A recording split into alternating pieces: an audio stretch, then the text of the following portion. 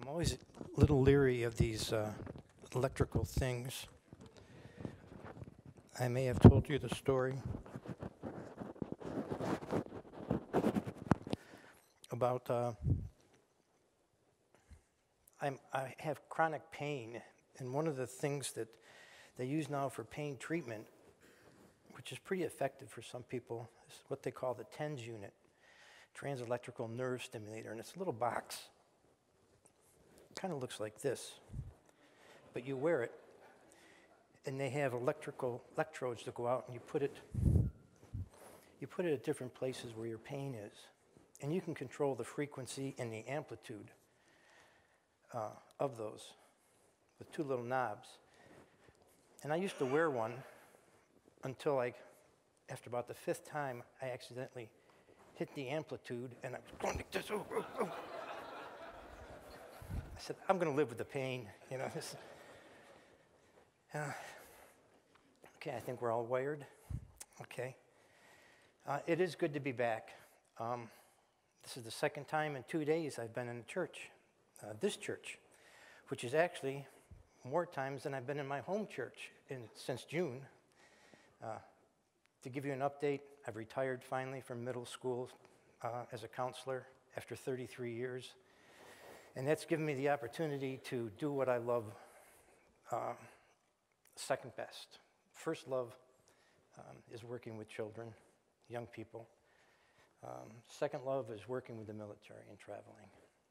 And so I've had, much to my wife's chagrin, many, many opportunities to travel. Actually, she and my oldest daughter sat me down on one of the days that I was finally home, and they said, look, Dad, retirement means spending time with family. You know, you need to.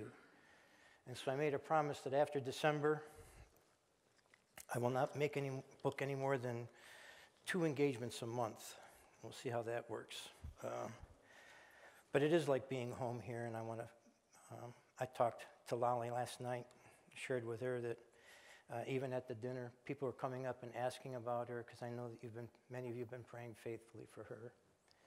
As you knew, she had cancer, and after the last operation last September, a year ago, she's been cancer-free, and all the tests have been negative, so that's great. We wanted to thank you for your prayers.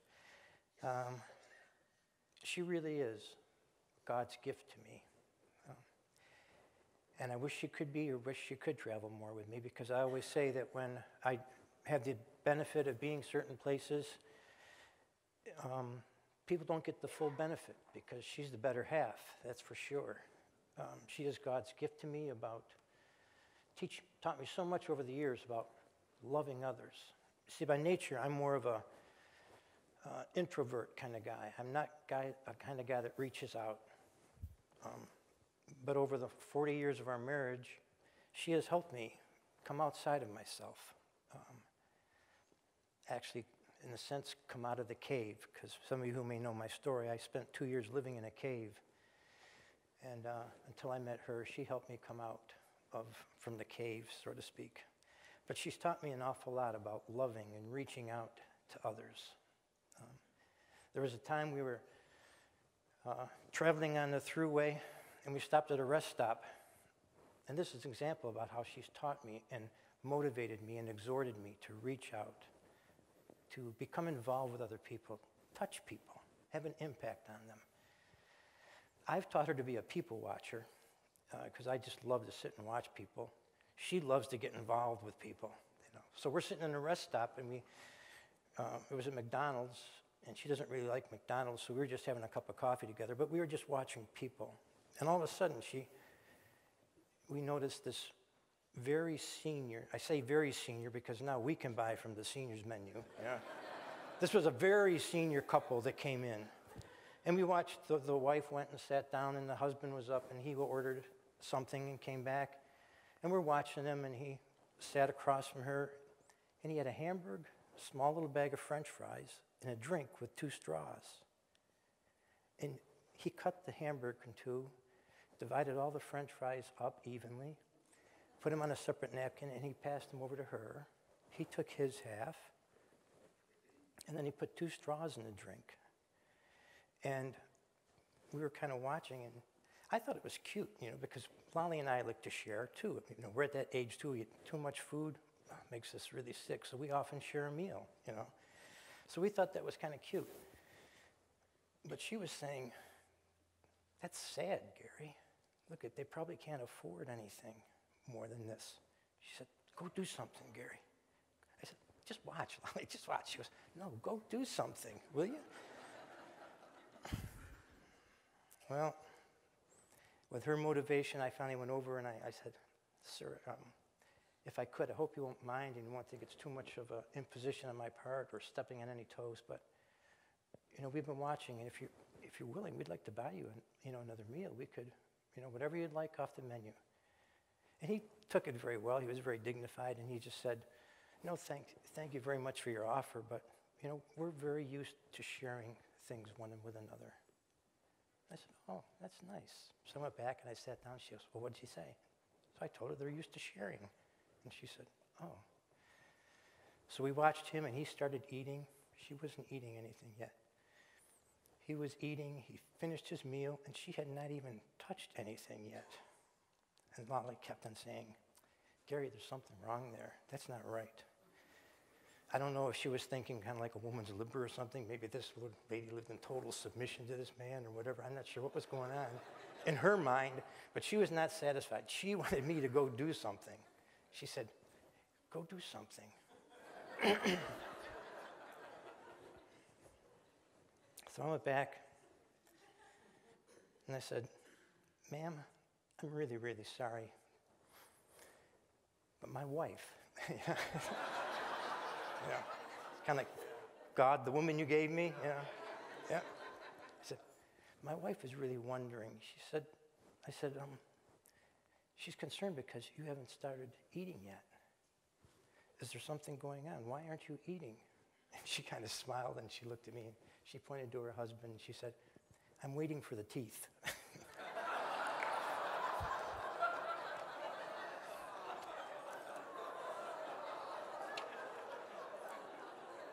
True story? I don't know. I was going to tell my Marriott story again, but that...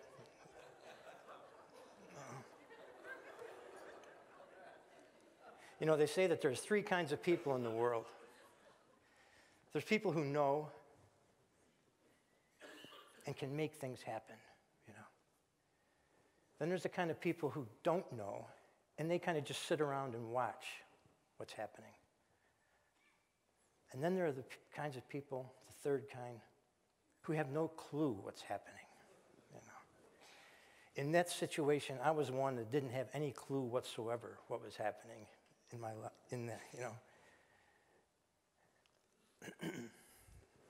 But what I want to talk to you about today is something that I feel is a real need.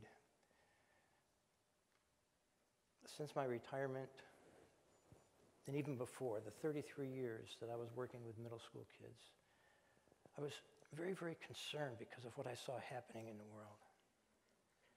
And I felt that there were just too many people who didn't have a clue as to what was happening. And I didn't see enough people who seemed to be knowing what was happening or who could make things happen.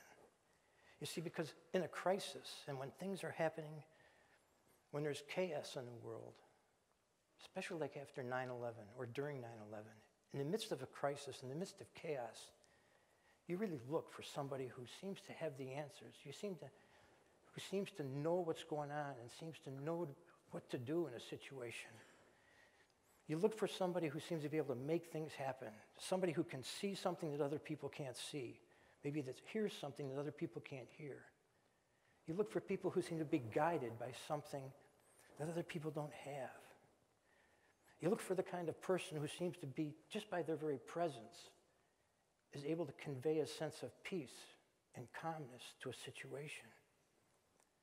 Those are the kinds of people that you look for when things are going crazy. We call those people leaders. Some people do. And as I look and see what's happening in our country, some people would say there's a lot of chaos there, a lot of crisis going on. Some people would even say maybe our time as a leader is over. I don't believe that. I believe that the Spirit of God is still looking for men, for women, who can bring peace and comfort to this crazy, crazy world, this crazy country, our crazy communities, our crazy families. The Spirit of God is looking for somebody, someone, some people, regardless of the age, to step up and take control, to step up and be a leader. We are in need of people who can lead today. I like to tell the story about, some of you may not know Mike Douglas, but Mike Douglas was a big talk show host before Oprah. And one time he had a guest on his show, Mr. Universe. And Mr. Universe is a bodybuilder. And he was going to have him on to interview. And so Mr. Universe came on, and he had his bathrobe on. And Mike Douglas talked to him a little bit, and he kind of said, I'm trying to find a spot where I feel like I can be seen by everybody here, but I'm glad I got a remote mic here. So he was trying to talk and get a little bit to know about this Mr. Universe, his motivation, what prompted him to do the things that he's doing, So he asked him a question. He said, so what can you do? You're Mr. Universe. Tell us, what can you do? So he takes off his bathrobe, and he's standing there in his Speedo, and he walks up in front of the crowd, and he stands like this, and he strikes a pose, and he goes, all the muscles bulge and pop all over the place. And he turns back and looks at Mike Douglas, and Mike Douglas says, yeah? But what can you do? What do you do? And the guy looks kind of quizzical, and then he turns around, looks at the crowd again, TV audience, and he goes,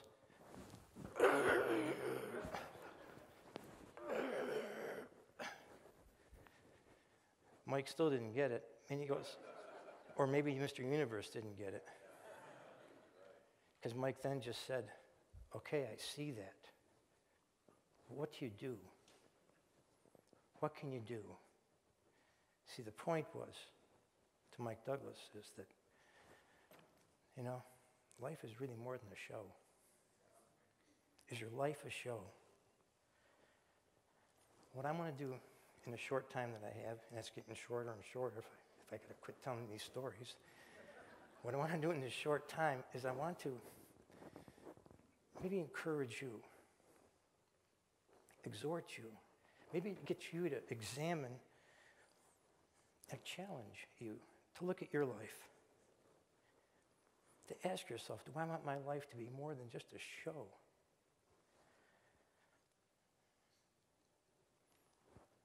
There are too many people, I believe, today who are interested in just a showy life. And that's not good. Especially when I know in my heart, more than anything else, that God has something very, very special that he wants you to do. He wants your life to be more than a show. He has a very unique plan for you that only you can do. So I want to try to exhort you and challenge you. Let your life be more than a show, regardless of how old you are. God has something for you to do. How do I know that? Because you got up this morning. Because your feet hit the floor. God's not finished with you yet. He has a plan. He has a purpose. And there's something that you can do, even today, that no one else can do. Lolly always challenges me. And one of the ways that she does is she used to tell me before I'd go to work every morning in the middle school, Gary, remember this. When was the last time you did something for the first time? In other words, do something different today, Gary. Do something new that you haven't done before.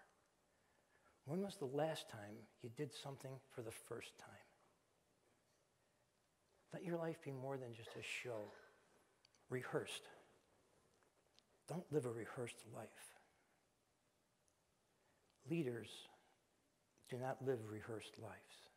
They're not afraid to do something for the first time. And I want to share with you 3 things that I've learned about leadership. And I certainly don't profess to be a leader. I got out in E5, and I made E5 a couple times. I was lucky to get E5. The first time I was given a position of leadership was in basic training. I was told to take my squad and clean the latrine. I said, okay, guys, let's go. I ended up being the only one that went. I didn't have much leadership skill. But I have learned some things about leadership because I followed some great leaders in the military. And because over 40 years ago, Jesus said, Gary, follow me, and I'll make you a fisher of men. But you got to follow me first, Gary. So I want to share with you 3 truths that I've learned about leadership. The first truth is this, that if you desire to lead, you will never, ever truly lead until you learn to serve. And then even more important is that you will never truly serve in the Jesus sense of the word, until you learn that there's something more important than yourself. I thought about that the first time I went to West Point, because they asked me to come and speak on leadership, and I thought, oh my gosh, like I said, I'm at E5, that I can't even lead 5 guys to the latrine and have them clean it. I'm going to go to West Point to talk about leadership. But then I thought, who better to ask than somebody who follows? And I started thinking about, what is it about people who lead the men that I followed? What was it that made me want to follow them? And when I was at West Point, I was staying at the Thayer House, and they have this softball field that was outside the Thayer House. And there's like a little portico that you walk into. You walk through before you go into the softball field. And they had a big sign up there that said, as you enter this field to play softball, as you enter this field, we ask of you only one thing. One thing. All that you have. And I thought, oh my gosh, that's just to play softball. They want everything just to play softball. But that's the kind of motto they were trying to instill in leaders. Whatever you do, give it your all. And I've known some great leaders who have stumbled at becoming exceptional, above and beyond leaders, because they stumbled at one thing: self. They weren't able to give all. And you can tell when somebody's not able to give all, because you'll hear them say, it's not my job. You know, I did that last week. It's your turn. I told them that wasn't going to work. Leaders who don't become great because they stumble at self. I used to call him a friend, but now I don't. I feel taking too much liberty because I know him and we correspond, but I don't know as we really are friends. But Dick Couch is his name. And he trains Navy SEALs. He used to when he was in the military. And he told me once that, you know what the motto is that we try to instill in a Navy SEAL before he becomes a member of a SEAL team? This is the motto, this is the mantra that I instill in the men. What can I do to make you look better? Can you imagine what it would be like to work with a bunch of people who have that as their motivation? It's not about me. It's not about me at all. What can I do to make you look better? I want you to succeed. I will do anything I can to help you accomplish what you want. Sometimes I think that's the mantra that Lolly has towards me. I feel so blessed at times. What can I do to make you look better? In Vietnam, we had a saying that said, I saw it in the Special Forces Team House, that said, to really live, you must almost die. To really live, you must almost die. To those that fight for it, life has a flavor, or life has a meaning that the protected will never know. Over the years, that has really meant a lot to me, that little saying. To really live, you must almost die. I've expanded that to really love, you must almost die. And I've expanded it even further to really lead, you must almost die. And why did I expand that to really lead, you must almost die? Because the greatest obstacle to leadership, as I said, is self. That is the greatest obstacle. And why is that? Why is self the greatest obstacle? Second thing I've learned about leadership is that the challenge to any form of leadership, the challenge to get anybody to do anything, the real challenge is to get them to be able to give up their will to themselves. That's the challenge. Jesus knew that. He said in Luke, if any man will come after me, let him deny himself. Pick up your cross and follow me. The obstacle to true leadership is getting somebody to say, not me, but you. Giving up my will to myself. Now, I've done a lot of reading on John Maxwell, and he has some great insights into leadership. And he talks about all different kinds of leaderships, and all leaderships involve certain skills. They involve a lot of convincing, persuading. There's the issue of motivation. There's the issue of encouraging. There's the issue of trying to gain compliance. And leadership people can become good managers, good administrators, and they all possess a certain amount of unique talents and strengths that help them be successful. But everything that I've read on leadership misses a very unique and important point, I think, that only the leadership in the military can teach you. You see, leadership in the military is very unique because in the military, you ask me to do something, and I might die. You see, military has taught me that true leadership involves being able to give up my will and place it in your hands. And it's more than just ignoring who I am, denying it, or giving up a little bit of my own interests. True leadership in the military requires a total surrender of who I am and my willingness to say, here, I put my life in your hands. That's a big thing to ask anybody. And I won't do that unless I'm willing to totally surrender my will of who I am, what I believe, all that I am, all that I have, and place it in your hands, in your control. John Maxwell tells a story about a mother who was in a grocery store with her little child, and the little child kept on standing up in the grocery cart. And the mother was concerned because she knew that if she fell, that this child would get hurt. So the mother kept on saying, please sit down. So the child sit down, but 2 minutes later, up again. Please sit down, up again. This went on for quite a while, and finally the mother, in her most stern voice, convinced the child to say, okay, I want you to sit and stay seated. So this child reluctantly resigned herself to sitting down. And as she was sitting down, Mom heard the little child whisper, I may be sitting down on the outside, but I'm standing up on the inside.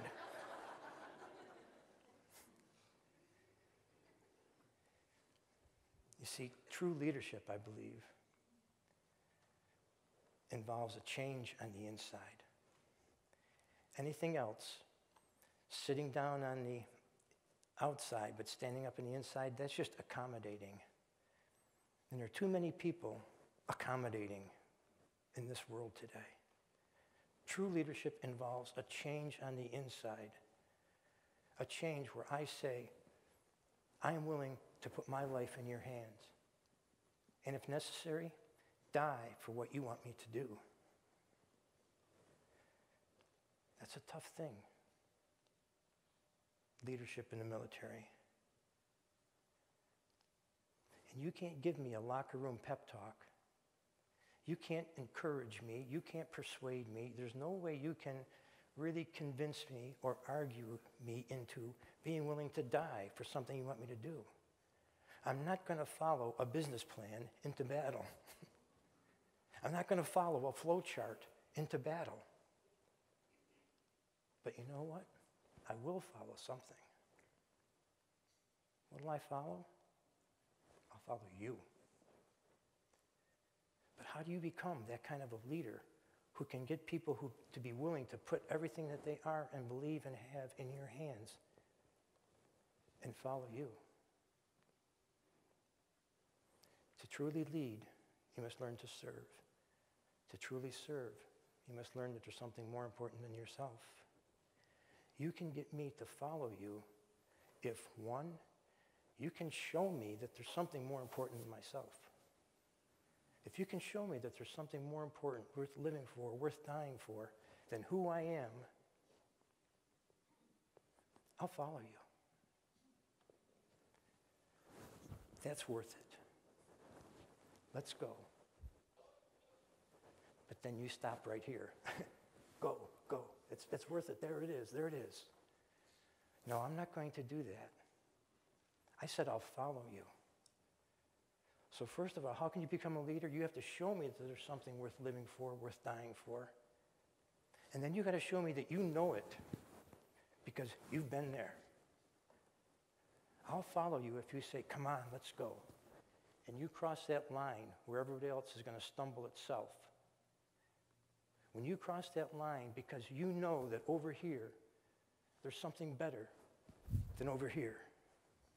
There's something worth living for. There's something worth dying for that's here. You've been here. And now you can come back and you can lead me. Lead me to something that's better than who I am right now and what I have. That's how you can become a leader. If you can show me that there's something there and you can show me that you know it, that you believe it, that you've been here, that you've experienced it. And trust me, as somebody who's followed a lot of leaders, I'll know if you've been across that line. I'll know if you've been over here. You can't fake that kind of a thing. You can't fake it. I'll know. The true challenge to leadership is being able to convince me that there's something worth living and dying for, and then showing me that you've been there, that you know it. But then that comes to the third point that I've learned about leadership. How can I become that leader? How can I cross this line? What am I going to have to do to learn that there's something more important than self? Simple. You got to die. You got to die. Well, that's not any fun. No, it's not. But that's the thing that I've learned about leadership. It comes with a cost. And the third thing is that if you choose to be that kind of a person who wants to know something that others don't know, who wants to be able to see something in the fog of battle that others can't see, if you want to be able to hear that voice in your ear saying, this is the way, walk in it. If you want to be that kind of person that conveys a sense of peace when others are going crazy, you're going to have to die. And battles are going to come. But that's okay, because to really lead, you must learn to serve. And to really serve, you must learn that there's something more important than who you are. battles are going to come.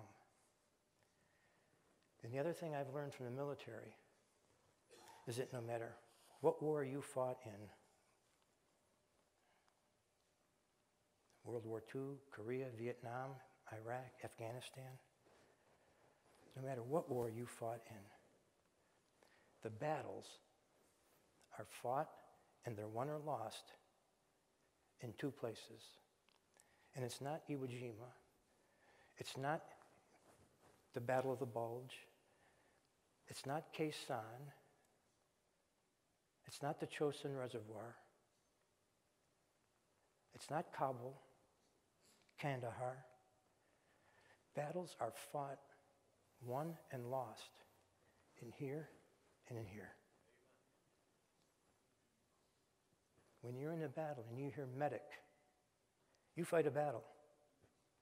You fight a battle here and here. And that's where the battle is won or lost. Because that's when you either decide to stay down and hide or go. Battles are won, lost, but all battles are fought in your mind and in your heart. You want to be a leader, your battles are going to come, and they're going to challenge everything about who you are, everything about what you believe. Battles are going to challenge every decision that you've made in your life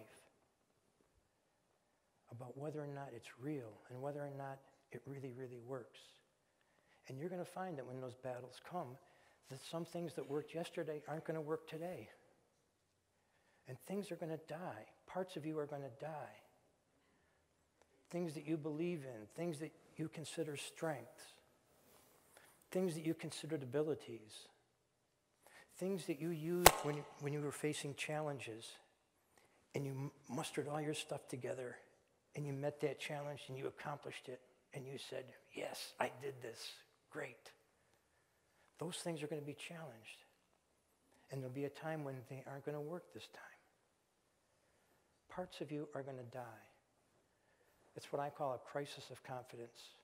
Things that you believe in and trusted in are going to fall away.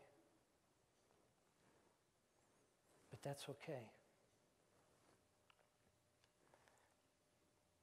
Because what is left, and there will be something left, what survives is really going to be real. Because now it's been tested by fire. Now you have gone beyond self. And you've found something that's greater than self. You've gone over here. Self has died here. And you realize, I'm still here. But a lot of me is still back there. But I'm still here. Let me take a look and see, what is this that's here? What's left? I came across a great quote. And I posted it on my Facebook page. It says, when you have nothing left but God, then for the first time, you become aware that God is enough. When you have nothing left but God, then you can become aware for the first time that God is enough. And actually, He's all you need. All that I am, all that I have, all that I believe in, I'll shed it right here at self. And I'll cross that line to be able to have God here and find out that He is enough. That's what's going to be left when you get over here. It's God. Paul said that in Romans 8 when he said that, I reckon the sufferings of this present time are not worthy to be compared with the glory that will be revealed in us. That's that struggle, the suffering right here at self. It's not worthy to be compared to what I have over here. And what do I have here? Christ in you, as Colossians says, the hope of glory. What I have here is God, as God really is, without any trappings of who I am.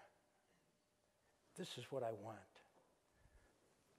When you get to that point in your life when you have nothing left but God, then for the first time you become aware that God is enough. And what else is left? This is probably the most important thing that's left, is that now I have a vision. And every leader needs a vision. Every leader needs a vision. And my vision now is much clearer because now self is taken off.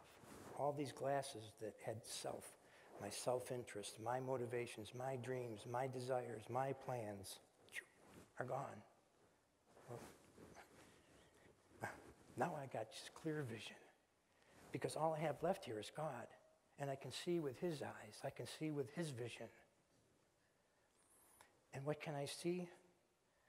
My vision now helps me to look beyond the moment of what's happening right now. And I can look at all the tremendous potential of that's what's there in the next moment. That's what that vision will do. You'll come to a struggle. And some people get depressed and discouraged. And they go, oh, I gotta quit. Your vision will get you be able to look beyond this moment and look at the next moment. And you say, no, we can get through this. We can get through this. It gives you the big picture. It keeps you looking forward. It helps you, as Paul said in 2 Corinthians, to not look at the things that are seen, but look at the things that aren't seen. Your vision will help you see the things that aren't seen, because all that's seen is just temporal anyhow. And the things that aren't seen are eternal.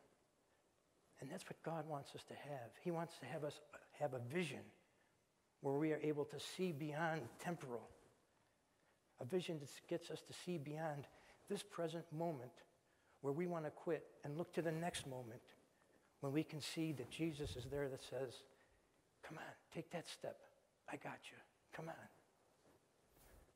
A vision will help you to keep on track with your long-term goals. As 1 Corinthians says, be steadfast, unmovable, always abounding in the work of the Lord. For as much as you know that your labor is not in vain. That's what a vision will do. When people want to stop here because you're tired, because you're discouraged, because you see overwhelming odds, your vision will say, no. Don't look at what's seen, we look at what's not seen. And I know Jesus can get us through and keep us going. So we have to be steadfast. We have to be unmovable in our purpose, in our goal. Every leader needs a vision. But you'll never possess a vision unless you learn that there's something more important than yourself. A vision comes with a cost. I got a couple minutes left. I'm going to close with a story that I was trying to say, okay, should I tell this story? It's 11:29 or 10:29. I can tell the story. I read it in a book. It's called Patriot's Dreams. It's a story about a soldier, a sergeant. His name was Chris Reed.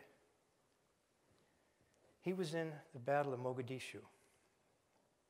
For those of you that watch those movies, it was Black Hawk Down, where the Ranger Battalion, there was a chopper that went down and the Ranger unit went out to get them. Chris was in the Ranger unit. And he was in the hospital and he was being visited by his commanding officer. And the thing is that Chris didn't have to go out that day. He wasn't scheduled to go, but he went because, his friends went. And he said to the commanding officer, he said, sir, the only thing I remember is a big explosion, screaming, burning, fire. And the next thing I know, I wake up here in the hospital. And I'm missing an arm and a leg. And then he looked at the officer and he said, but you know something, sir? Knowing what I know now, I would do it again. It only cost me an arm and a leg. You think Chris had a vision? You think he crossed that line? Do you think parts of himself died right here? Do you think he sees something that other people don't see? Knowing what I know now, I'd go across that line. It only cost me an arm and a leg. Chris has a vision, but a vision comes at great cost.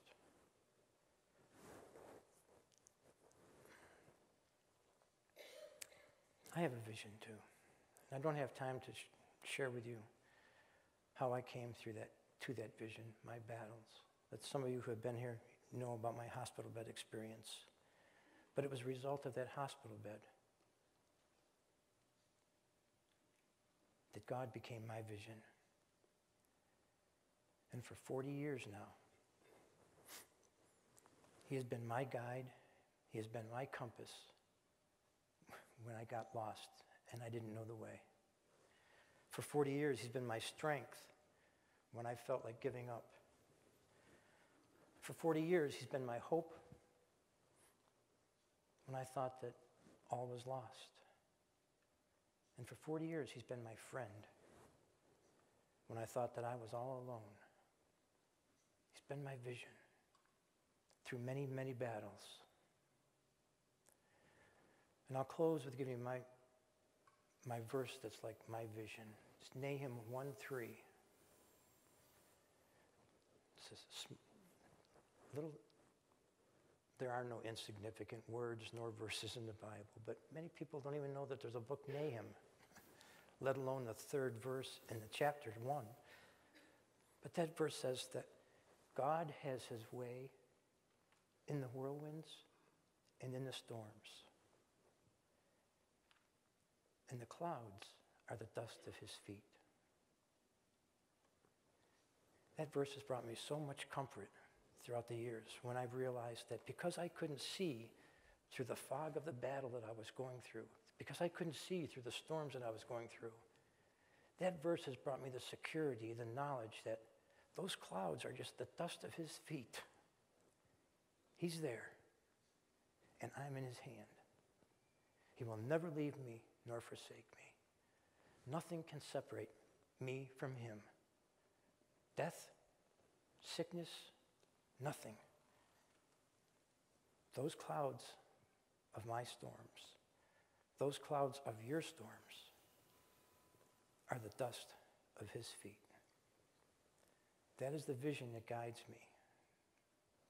That is the vision, along with the exhortation of my wife, that helps me to reach out of myself and extend myself to somebody else and say, can I help you?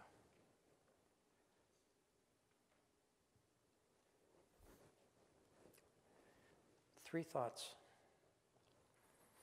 on becoming a person who can bring a sense of calmness to the chaos that's out there in our world today. You want to lead?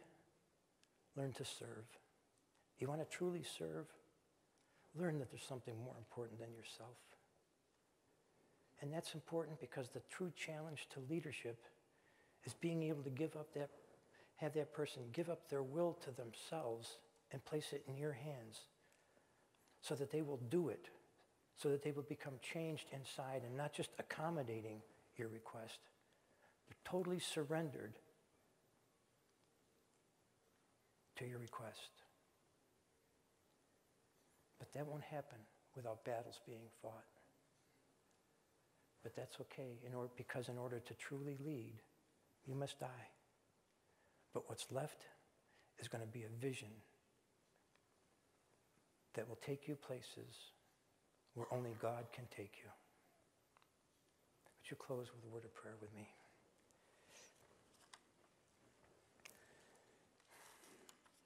Father, we thank you for this time together. We thank you for your word. We thank you for your Spirit. We thank you for your example. Which have been tremendous, tremendous guides and helps